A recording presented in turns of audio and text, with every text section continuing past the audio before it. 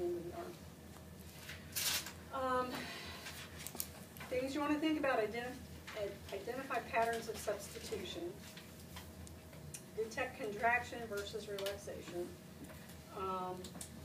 And part of the, especially that's going to be like a 1 out of 5. So in that trace, like a 2- or a 1 kind of level. What you're doing there is you're not ever actually going to see movement. You just want to see if you can feel muscles trying to contract. Okay.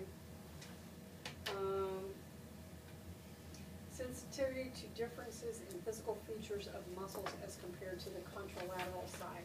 So this is just our statement of compare the good side to the bad side if you can. Okay. Take into account their history. Have they had problems before, and now we have a new problem, or is it the old problem exacerbated? Did they ever get full range of motion from their last shoulder injury to this one? If they didn't get full range of motion before, you're probably not going to get full range of motion again. Okay. Awareness of range